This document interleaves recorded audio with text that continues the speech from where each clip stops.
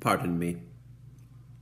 This is my reflection in a spoon by Fifigumdrasa-Oolipo. Cherry lips, mouth open just a slight, quivering sensuality. Curling smile complemented by a hairy upper lip, soft innocent eyes pointing in. The nose is friendly, large and welcoming, inching closer. The whole image warps as the tongue graces centered stage. I watch me as I watch myself, licking the residual cream from my exaggerated expression. The nose breathes a lusting kindness as the tongue cleans the spoon. The tongue is thorough. I've never seen tongue spelled like that before, but I'm guessing that's what it is. I almost said tounge. I don't think that's what you meant, though.